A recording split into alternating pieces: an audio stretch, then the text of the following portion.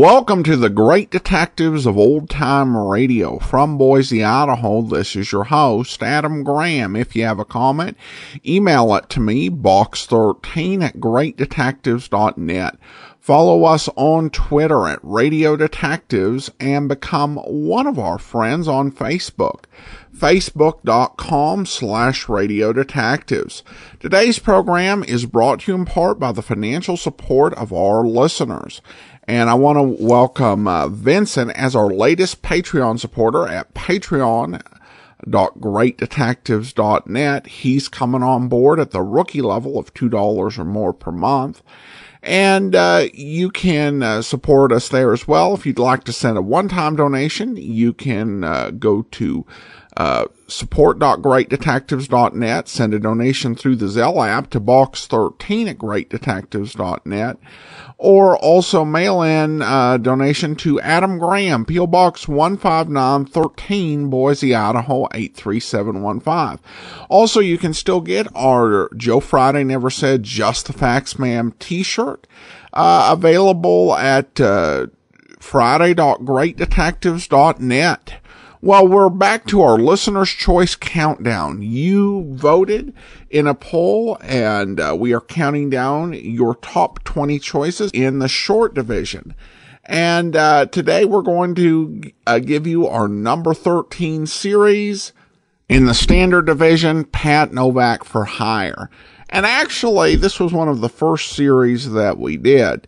And if I had gone with my original conception of the Great Detectives of Old Time Radio, where we played an entire series, every day, Monday through Friday, this would have been the first program we did. Thankfully, we went another direction. So we played this one over 18 weeks in our first season. And then we actually replayed the series as we were getting ready to start doing Dragnet several years later. So I've gone ahead and I've chosen an episode from Pat Novak for Hire. This is from the 1949 ABC Network run. The original air date, April the 2nd, 1949, and this one is Father Leahy. Pat Novak for Hire.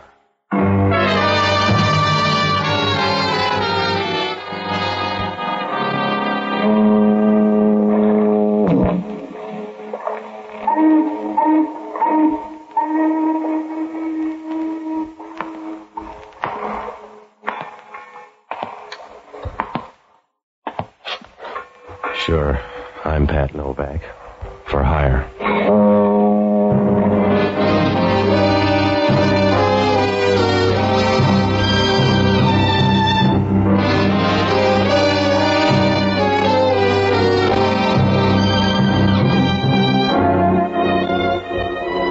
That's what the sign out in front of my office says. Pat Novak for Hire. It's about the only way to say it. Oh, you can dress it up and tell how many shopping days there are till Christmas. But if you got yourself in the market, you can't waste time talking. You gotta be as brief as a pauper's will. Because down on the waterfront in San Francisco, everybody wants a piece of the cake. And the only easy buck is the one you just spent. Oh, it's a good life. If you work real hard and study a little on the side, you got a trade by the time you get to prison. I rent boats and do a few other odd jobs you can't afford to pick it on. It works out all right if you put your tongue in hock. Because down here you shouldn't talk. It's like installing a set of drums in a belfry. You make some noise, but it's never the right kind. I found that out a few days ago. Must have been Tuesday or Wednesday night. Anyway, I was sitting in the office reading Time magazine when the door opened. I looked up and had to keep right on going because the guy was so tall he'd have to bend over to see through a transom. And he had a voice deep enough to red out as a bassoon. Good evening, Mr. Novak. I'll take your word for it. You have a small office. I'm small time. What's on your mind? My name is Leahy. I want to hire you. Yeah, sit down. Are you cold? Yeah? That overcoat around your neck, you're either cold or a priest. Oh. I'm a priest, Mr. Novak. I'm sorry, Father. You got a slow brogue. What do you need? A few hours of your time. I want you to help a man escape from prison.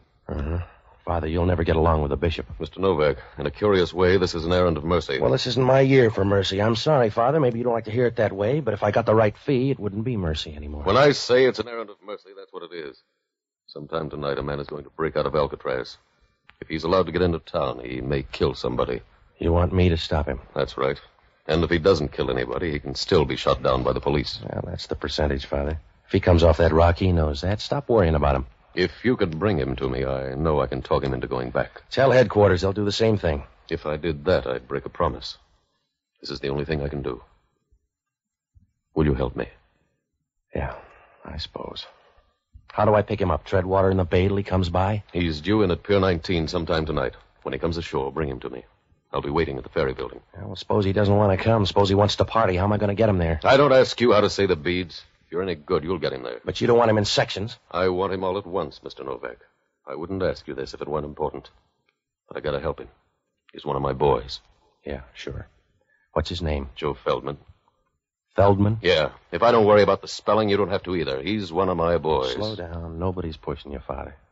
I don't know when he's due, but I'll be at the ferry building from 8 o'clock on. Yeah. I only got one worry. Huh? Is there really a guy named Father Leahy? I suppose you'll have to take a chance on that. Yeah, well, it's a big chance. You come in here with a story anybody can see through like a screen door, and I'm supposed to buy it. You could dig up a collar. What happens if you're a fake? Just try to guess right. Suppose I don't. Then you're in the same spot Pontius Pilate was. Good night, Mr. Novak.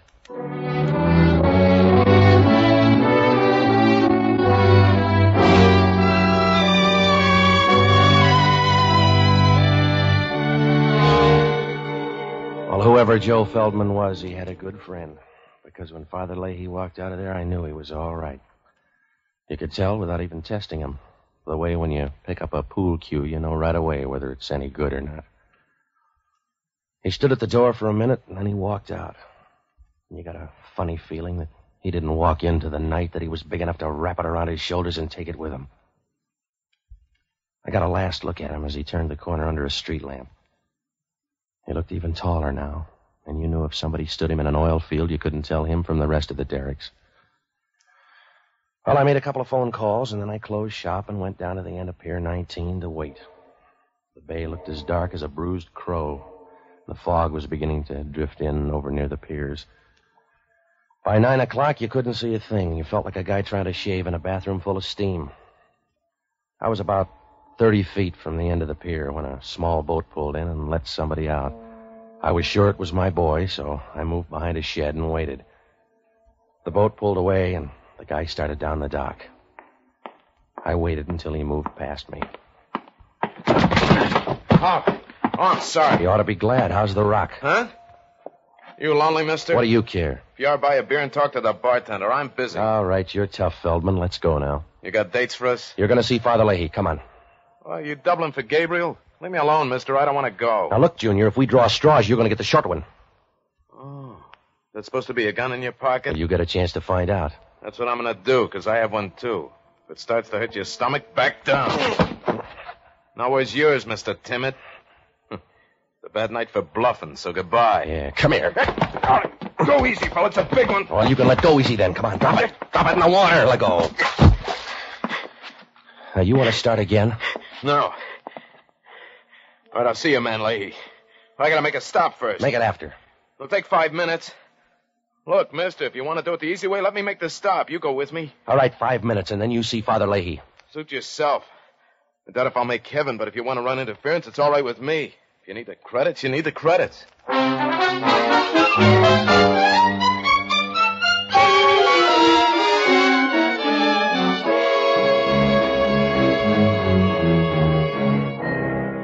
Joe Feldman wasn't very friendly. He sat over in the corner of the cab, and he didn't say a thing. He just kept looking at me and waiting, like a guy feeding arsenic to a rich ant. A few minutes later, the cab pulled up in front of a hotel on Geary Street, and we walked in. One look at that lobby, and you got the idea. The place was about as cozy as an abandoned mine shaft. Over by the wall, there was an old mohair couch, and the legs on it were so warped pretty soon it was going to look like period furniture. There were a few chairs, and over by the stairs, a faded calendar of a girl in tights holding a jar of mayonnaise and winking, whatever that meant. And there was a broken clock over the desk. But you knew it was all right, because nobody there cared about keeping track of time. It was something you got rid of in a hurry, like a bent quarter. We went up to the second floor. We walked down a long hall that smelled like an anteroom to a sewer. When Feldman knocked on the door, she opened it right away. The room was full of taboo. She stood leaning there for a minute, the sort of a girl who moves when she stands still. She had blonde hair. She was kind of pretty, except you could see somebody had used her badly, like a dictionary in a stupid family. Feldman seemed to know her. Hello, Ann. Well, the harvest hands arrive all at once. Yeah. It's good for the crops, but tough on a woman. Come in. Who's your friend? A missionary, I guess. He grabbed me down by the docks. Does he talk or just stand there looking healthy? He growls a little. Do you really growl? Come on, hurry up, lady. Your friend's got a date. I'll bet you bite instead. Don't worry about him. He can go over in a corner and play fifth wheel. Now, look, he's got 5 minutes. Use him quick. Yes? I came up with a message, Ann. The time's been changed. Stay around till 10 o'clock. All right. Is that all? Yeah, that's all. You want the other 4 minutes? Let's go. All right. Open the door. Yeah.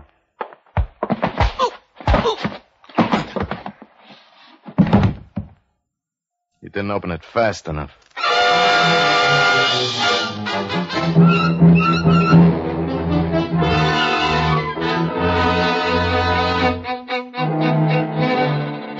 When Feldman hit me, I wobbled for a minute and went down like the price of winter wheat. If Father Leahy had any loose prayers lying around, now was the time to crate them up and ship them over, because I wasn't going to stay awake long enough to test the varnish. I rolled on the floor a couple of times, and then I took a rain check on the next couple of hours. When I woke up, it was like buying a new Nash and then finding out you can't drive. Joe Feldman was lying next to me with his throat cut like a pound of rib roast. His head was over to one side, and his body was twisted over the other way as if he couldn't make up his mind which direction to die in. I got up and rolled him on his back. He was grinning like a Pullman porter at the end of the line, and his mouth was half open as if he expected you to drop in a suggestion on your way by. I noticed right then how thin and small he was, about as fat as a shadow and tall enough to scrape his head on a lampshade. Well, there wasn't anything I could do but wish him luck. So I called the check stand at the ferry building and had them page Father Leahy. About 2 minutes later, he answered. Hello? Father Leahy? This is Novak, Father. Yes? Call in the outfield. Your boy's dead. I see. What happened? Somebody didn't like him lots. I wasn't around for the main event. Where are you, on the pier? No, I'm in some cave up on Geary Street. He wanted to come by here first. Father, who's Ann? I don't know. Has Feldman got a girlfriend? He's got 2 sisters, I think. One of them's named Ann. A tall blonde with lots of speed? That's your definition, but it'll probably do. She was around for a while, in case you ever want to check. What are you going to do? Get on the back stairs and pretend I never heard of Joe Feldman. I'm sorry, Mr. Novak. I'm sorry it worked out that way. So am I, Father. If you liked him, I'm sorry. He may have been a nice little guy. Huh? Well, I could do without him, but if you like it, I'll say he was a good little guy. How little? I don't know. We could start a picket fence with him. Why? Because you've got the wrong man, Mr. Novak. Huh? If he's under 6 feet, you've got the wrong man.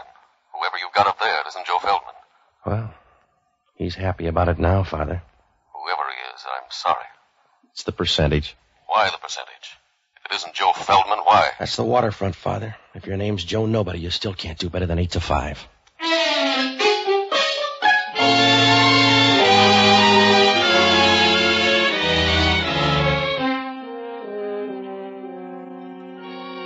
At least Joe Feldman was smart. If you're going to get your throat cut, it's a good time to send in a substitute. As soon as Father Leahy hung up, I knew hanging around that hotel was going to be a waste of time, like sending MASH notes to a bearded lady. If I couldn't prove the guy was alive, they were going to charge extra down at the desk. And if Hellman down at Homicide ever found out I brought the guy up here, I'd have about as much chance as a bottle of scotch at a cocktail party. So I picked up my hat and started for the door. I looked at him once more, but he wasn't going to say goodbye, so I started out. Boo. Oh. Hello, Hellman. Expecting me, Novak? No, I'd have rolled him first. Yeah.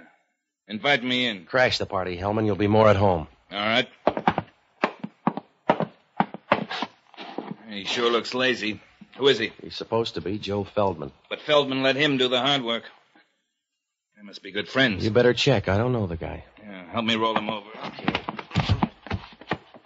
There. Here's his wallet. You let me have it. You're going to break your fingernails. Give it here. All right. Yeah. No money in here. You're going to drop the case? Here's his card, Mike Greeley. Oh. Didn't he like you either? You're wearing out the rug, Hellman. I don't know the guy. You brought him up? I checked at the desk. Well, check on who left then. I brought him up here on a phony lead. Why? Because I was hired to tow him around. He liked the room, so we dropped by. And he cut himself shaving? I wasn't around. There was a girl here for the handshakes. Oh. What kind of girl? I don't know, Hellman. How many kinds are there? Her name was Ann. She had a fast pulse. That's all I know. You must know more than that. If you don't, you'll never get a lawyer. I won't need one. You'll save money at least, because you got a real hole this time, Novak. We get a phone tip and find you in the murder room. You got half a story, Hellman. I know, but I'll get the other half. Until then, you're under technical arrest. It's practically the real thing. You got a technical head, Hellman. I wouldn't tip myself off. Somebody else would. Walk around, Novak, and tire yourself out. Because you'll wind up sitting down. In the meantime, I'll have you tailed. Your men couldn't follow a moose through a revolving door. Now, look, Hellman, I'm going to double back. This guy's a phony lead. I was supposed to meet a guy named Joe Feldman, but he never showed up. He didn't? No. I got a dead copper to prove he did. Your boy, Joe Feldman, killed a sergeant named Grubb at the Gold Rush Club a half hour ago. You better start that walk, Novak.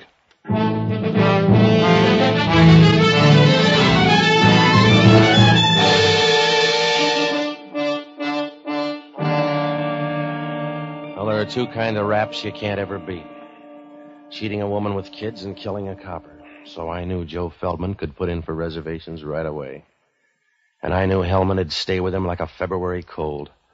He'd stay with the whole thing, and I'd have a real tough time explaining. I couldn't explain it to myself. What about the message up in that room? Why did the little guy tell Ann to stay until 10 o'clock? Why did he get off at Pier 19 instead of Joe Feldman? Once he got there, what was Feldman doing at the Gold Rush Club, and why did they spot him so fast? Well, it pointed to one thing, a police tip-off, but that's as far as I could go. On the way down, I stopped at the desk, and I asked the clerk to see the register. He pushed it over toward me. It was a dirty brown thing that looked like an old tortilla somebody had left behind. It didn't do any good. The registration was a phony. Well, I had to do something in a hurry, so I looked up the only honest guy I know, an ex-doctor and a boozer by the name of Jocko Madigan. He's a good man, and he used to be a smart one, too. And still he started chasing a jigger of beer with a glass of whiskey. I finally found him in the Pied Piper room arguing with somebody about the words to Annie Laurie. Ah, Patsy. A drink for Mr. Novak. Something cheap but impressive. Oh, stop it, will you, Jocko? Are you going to be drunk all your life? Yes, it's only a matter of willpower, Patsy. I'm probably the only man in the world who intends to carry a hangover into eternity. Well, stop long enough to give me a hand, will you? I'm in trouble. Of course you're in trouble. You'll always be in trouble because you can't recognize it, Patsy. You're fuzzy, Jocko. You have the social outlook of a bull with a hot foot, and there's no hope for you because if from time to time a moral feeling does sweep over you, you mistake it for influenza and go to bed. All right. Oh, you try hard enough. You go through the motions, Patsy, but you never get anywhere. You go stumbling through life doing a tight wire act on a rubber band. You're always in the middle. Will you listen to me? It's because there's no variety in your life. You won't allow it. You're a broken-down banjo, not a very good instrument to begin with. And to make matters worse, you allow everybody to come along and pluck the same string. All right. Are you all through now, Jocko? Yes, you sound angry. I think you have a bad disposition, too. What kind of trouble? Well, I tried to help some guy out of prison tonight. You got drunk and thought you were the parole board? No, I did it for a good guy, a priest named Leahy. Yes? The guy was already out, and Father Leahy was trying to herd him back without getting shot, but this guy Feldman didn't want to play. Another drink will clear this up for me. I picked up the wrong guy. I took him to a Geary Street hotel. I napped a while, and they cut him up like a piece of parsley. Sounds like a gruesome hotel. The dead guy's name is Mike Greeley. I don't even know who he is. Well, this is no time to start building a friendship anyway. Who is in the room? Some girl. She may be Feldman's sister. Would she kill a man? Well, if she did, he'd be crushed to death. No, I'm sure somebody else came in that room. You better talk to Feldman. Well, he's a hard man to reach. A sergeant almost made it tonight. Feldman shot his way out of the Gold Rush Club. That's one way to get out of a nightclub. Well, Hellman steamed up, so you got to help me, Jocko. You'd better look up Father Leahy. You'll probably be electrocuted, and if you are, he may have some drag. I want you to go down to the Chronicle morgue and pull the clips on Joe Feldman, will you? Get everything you can, and then hit the horse parlors. Find out what they know about him, huh? Maybe he's a heavy drinker. I'll check the bars. Jocko, wake up and get on there. If I don't pace Hellman on this thing, I'll be a dead pigeon. What am I supposed to do? I don't know. You might start cooing. Good night, lover.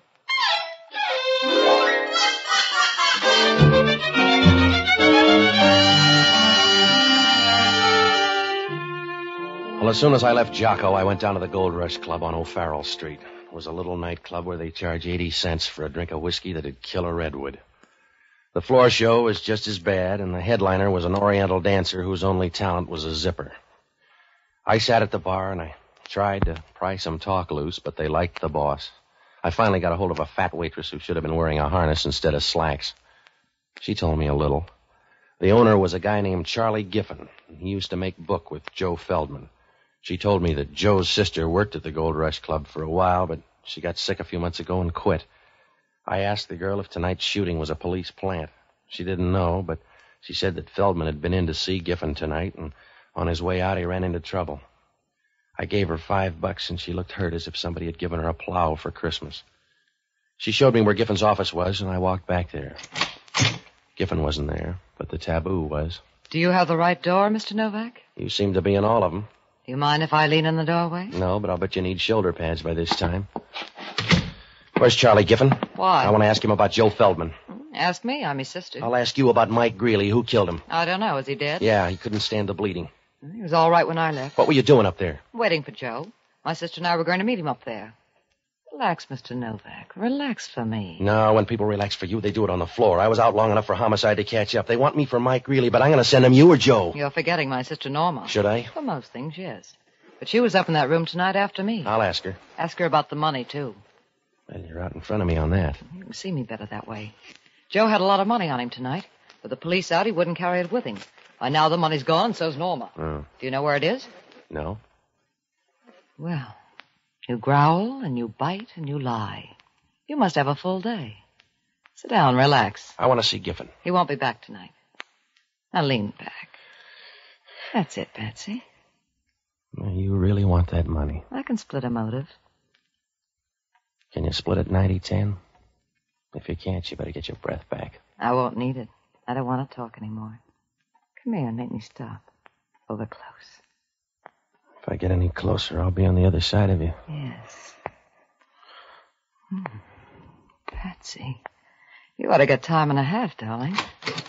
Hello, Ann. Thought you were coming in to curl up with a good book. Mr. Novak came by full of questions. This is Charlie Giffen, Patsy. I got some questions for you, too, Giffen. Well, ask him down the bore of this gun. Over by the desk, Novak. Did you lose that knife, Giffen? By the desk. That's it. Where's the money, Novak? I gave her the last report. Where's the money? Joe gave it to somebody? Try the Red Cross, mister. You got a tender face, Novak. Now get out of this club before I slap on a cover charge.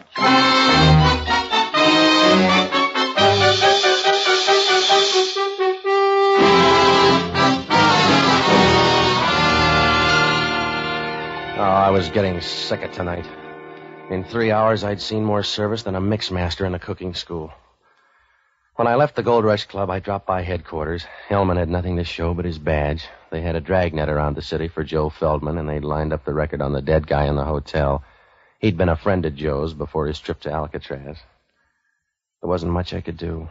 If homicide couldn't find Joe, I couldn't find him.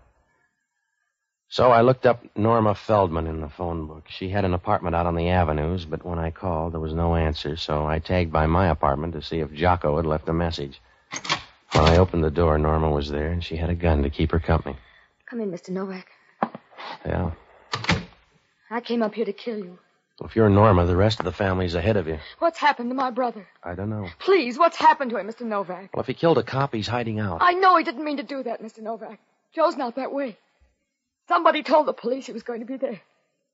That's why I came up here to see you. Oh, put down the gun, huh? You can't shoot through the tears. Mr. Novak, if you know where he is, tell me. Make him give himself up. Make him stop hiding like a small, frightened animal. You look big to that copper. Please. Please find him. You got Yeah. Hello, this is Jocko. Yeah. You sound ruffled. Joe Feldman's sister just walked in to kill me. Don't argue. It's the best offer you've had. What'd you find out? Feldman has two sisters. I know. They both go to pieces. The Gold Rush Club is owned by Charlie Giffen. He owed Joe Feldman $2,000, and the horse people say Joe collected it tonight. Well, that fits in, Jocko. Everybody in town's after that dough. They'll have to look some more. I'm out on Arguello Boulevard. Boulevard. Homicide just fished Joe Feldman out of the gutter. If Homicide finished second, he was a lucky guy. He didn't have the dough on him? No. Well, he stashed it somewhere. Then he left it with a woman. Yeah? Because he's got a woman's compact in his pocket. You better hit the sister's place. How do we know he got it there? A woman's compact? If he didn't get it there, Alcatraz is getting too social.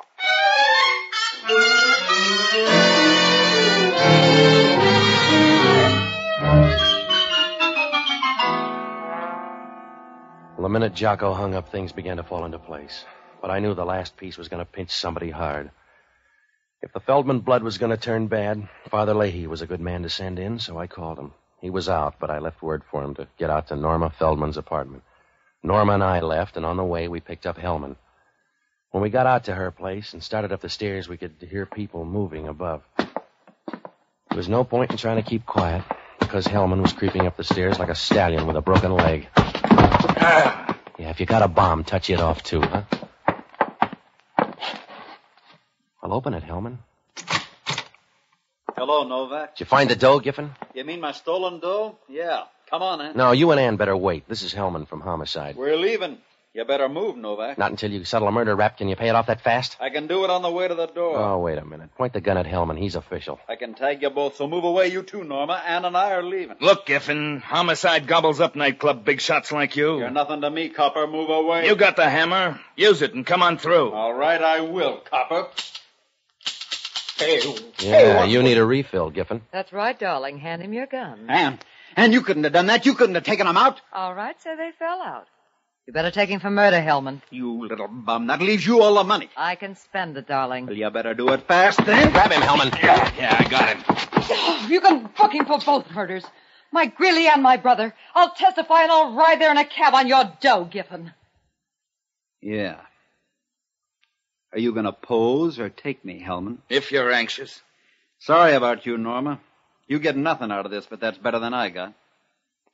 Goodbye, Ann. Lots of luck. Thank you, darling. You know what kind.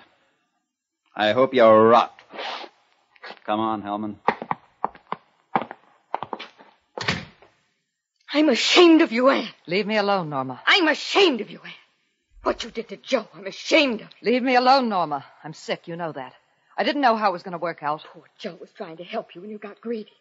He was trying to help you. That's the only reason he came out, and you let this happen. I told you I didn't know how it was going to end. I thought they'd get him and take him back again. There's no good in you, Ann. They couldn't find good in you anywhere. You let that happen to Joe. You stood by and watched him walk into something like that. All right, I stood by. What can we do about it now except weep, and that won't help him. But hating you will. That'll help Joe a little. I'm here at least to hate you for the short time left. Please, Norma. Giffen told you to spend it fast. Well, you better spend it fast. Ask him at the hospital if that isn't so. What do you mean? Ask him out there what you've got. They told him. You ask him what you've got. Ask him what's tearing you to pieces. Ask them, they'll tell you. They'll tell you you've got cancer. Norma, please. They'll tell you cancer. Ask them, they'll tell you you're full of it. Now spend your money and see that it lasts as long as you do.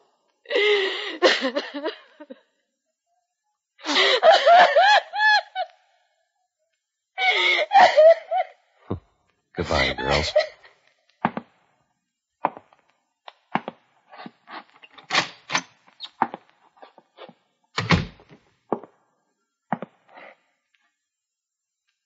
Hello, Mr. Novak. Did you miss much, Father? No. Feldman luck is running kind of bad tonight. It does for some people, I guess. All they get is unhappiness. They wear it the same way you'd wear a sports coat, only they never seem to get a new one. I'm sorry about tonight, Mr. Novak. I'm sorry it's not a smoother world. Yeah. But if it were, you'd be out of a job, Father. See you later.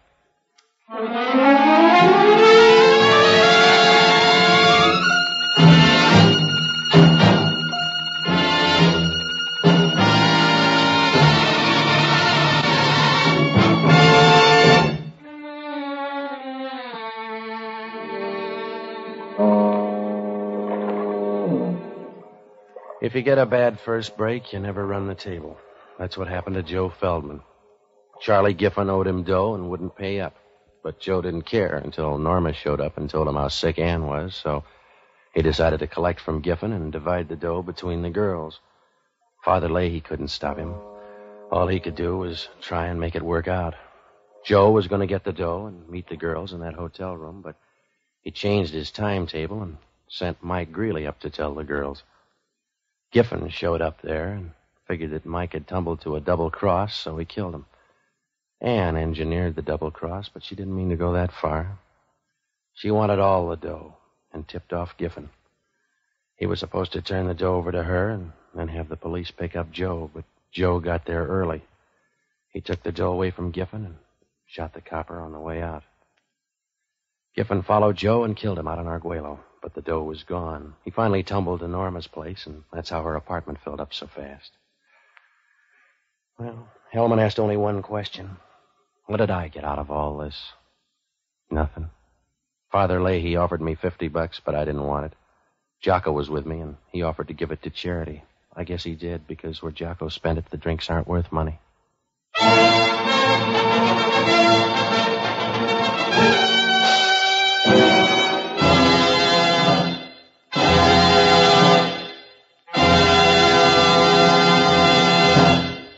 Pat Novak for Hire was previously released by ABC, the American Broadcasting Company, for listeners in the United States, and rebroadcast for our men and women overseas.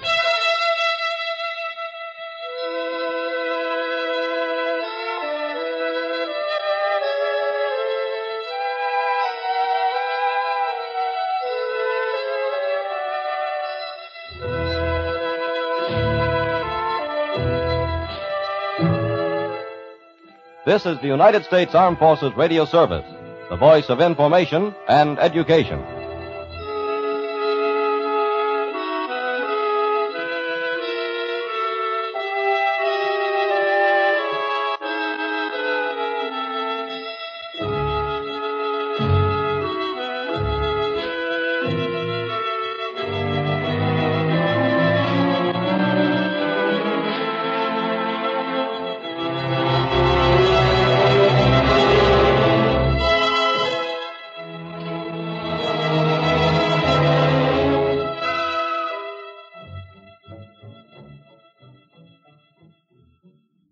Welcome back.